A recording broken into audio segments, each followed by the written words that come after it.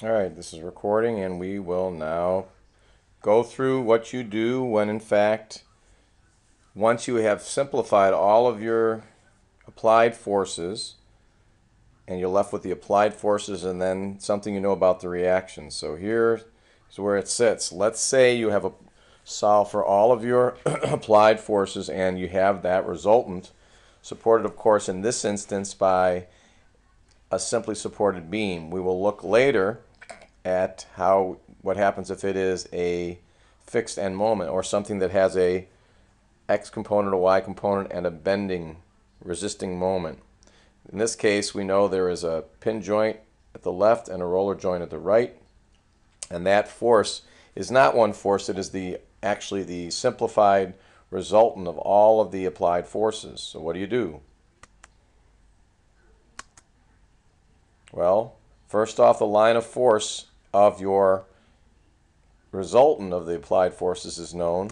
The line of force of your pin joint is known, and with the knowledge that this is a three-force system, you can figure out that the line of force from the pin joint must go through the point of concurrency of the other two lines of force. That is the key right there.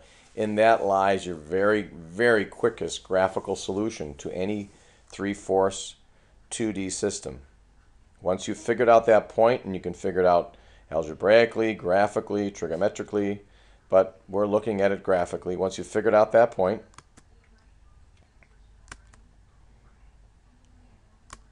you just use these simple facts. If it's a 2D system and it is in equilibrium and it has three forces, the forces must be concurrent. So if you find the point of concurrency of 2 points, then you know the other line of force.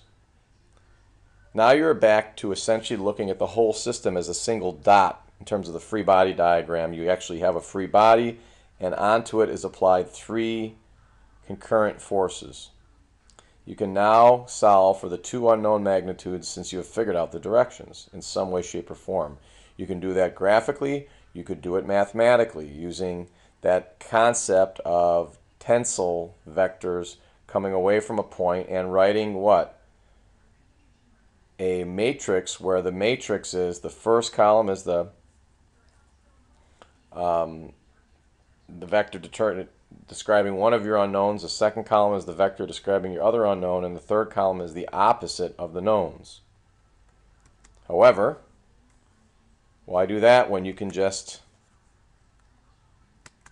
slide the vector down to the point of concurrency, pick a direction home, and pick a direction to get to the home. So in this case, we picked our direction home as being straight up, and our other direction came from the other line of force. That, of course, gives us our solution to the reactions, and we can now just put them back, even if they come off the page here. And in that, you have a system that the sum of the moments is equal to 0 and the sum of the forces is equal to 0. So that is how you go about from once you solve for your, simplify for your resultant of all your applied forces, how you determine reactions graphically. We will look at next at how you solve reactions graphically for something that has a fixed end moment, and all that comes down to is you can shift a force perpendicular to its line of force path if in fact you replace that shift with a moment. Thanks for listening.